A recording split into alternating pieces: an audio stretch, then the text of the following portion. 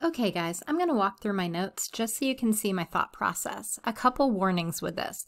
Keep in mind that I've read this many times, and I've also been doing this for many years. So if during your first read you didn't catch all the things that I caught, that's okay. I don't expect you to catch everything, but I just want to give you my impression. I definitely write everything out by hand. So this is exactly what my notes would look like for anything that I read and review. You can certainly use the computer and type out your notes. You can build categories if you'd rather sort them that way. I've given you a few graphic organizers. When I say being an intuitive reader and kind of going with your gut, this is what I mean. I always start with the title over here, and I put a star next to where my notes start because I like webs and I kind of go circularly, so this way I know exactly where I started. I read the title, I Want a Wife, and it reminded me of someone who might be in favor of the role of a wife. But I knew that wasn't coming because I know that Judy Brady was a very strong feminist at a time when the role of a wife was not so great. So I put that there just to remind myself, is she trying to lure people in with a false title? Is she trying to be ironic? Just food for thought. Then I note here that the piece was published in Ms. Magazine. This will dictate the audience. Who reads Ms. Magazine? Well, it was a feminist magazine, so feminists would read it, but also women who were interested in feminism, who maybe didn't completely buy into it at the time, but wanted to know what it was all about. So that's who the audience would be.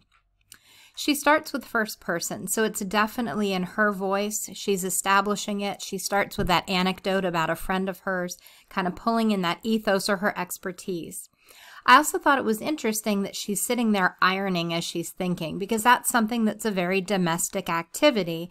And to me, it felt like she was relaying the message, hey, I'm one of you. I'm a housewife too. Remember, sometimes, even in that time period, and actually especially in that time period, people thought feminists were not housewives, that they were kind of apart from the general body of women. So to me, that felt like she was really trying to relate to her audience. When she moves to the I want, I see that as repetition throughout the piece. Sometimes you can just visually scan a piece and see if something is repeated. It felt demanding to me. I want, I want, I want. But I think it was a good choice. And it continues, I want a wife. It's interesting to me that she really distances a wife at that point, not speaking of herself as a wife, but only talking about wife as other, as something kind of external. Then I noticed that the examples started as reasonable. They started as things a partner might want another partner to do, but they started to build in each paragraph to get a little more demanding. Then by the third paragraph, I thought to myself, okay, the I want a wife is getting a little annoying. It's getting a little frustrating, almost like a toddler demanding something. I want a wife. I want a wife. I think she does that intentionally to get the audience a little frustrated. And that reminds me of purpose then. And I think, okay, for some reason, she wants us to be frustrated and angry with this piece as we read. I also noticed at this point that she keeps referring to my children, my house, my social life. And it really is supposed to come from the voice of a husband because we're talking about my wife. So if my wife is other, and if the voice is supposed to be what either a husband or society thinks a wife should be, I thought it was interesting that it was never our children, our house, our social life. My firmly grounded it in the husband's perspective, meaning it all belongs to him. Then they start talking about the sex life, and I thought, well, this is definitely something she wouldn't want to open up with because some people, especially in that time period, might find it scandalous, but she gets there. She saves it towards the end and essentially draws a line where the husband's needs should be met, the wife's needs don't matter. And he can cheat, which did not seem okay to me in any way, shape, or form.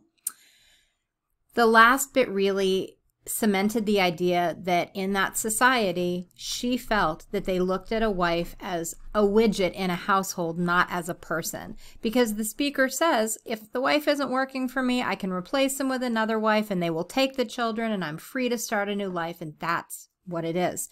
Again, think about if she had started with that. Some people would have been offended.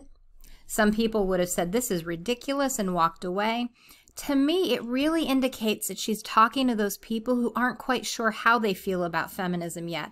If she was speaking to a group that was all in on feminism, She might have started with something stronger because she wouldn't have to worry about kind of reeling them in. But she starts with those reasonable examples because she wants people to continue reading. And that's a really important thing to think about when you build an argument. Who's your audience? And how do you keep them at the table? First, you write well. You're engaging. You're interesting. But you also have to think about your evidence. If you're trying to approach a group that might not agree with you, you can't start with the heaviest evidence first. It might push them off. So I think it was a very methodical and very smart choice for her to start with very basic, hey, I want a wife to do the laundry and clean, and ultimately build to, if I need to go find another wife, I can do that because this situation is about me and the wife is a widget in this house. Finally, you have that lovely rhetorical question, my God, who wouldn't want a wife? And that's the microphone drop moment. That's the moment where she's really summing things up. So then we go down to the bottom here, and these are the 5 steps of satire analysis. First, what is the object in question? The housewife and society's view of the housewife. What's the issue? The disparity between a husband and a wife's roles. And I think it's just a very clever idea for her to speak as husband in this. What devices does she use? Repetition. Oh my gosh, I hope that kind of slapped you in the face. The repetition builds intensity. It reminds us every step of the way what she's talking about. And frankly, it annoys the reader a little bit. It makes us tense and stressed out because we should be. In her eyes, the role of the housewife in society is not okay. And so that intensity build of the evidence and the repetition, if I were writing a full analysis of this, would be the 2 things I focus on. What type of satire is it? It's social satire. She is attacking the role of the housewife in society. Finally, the purpose. She wants women, particularly those who are not sold on feminism, to reconsider what their role is in a marriage. I hope this has been helpful. Please head back and look at the review and analysis that I wrote at the end.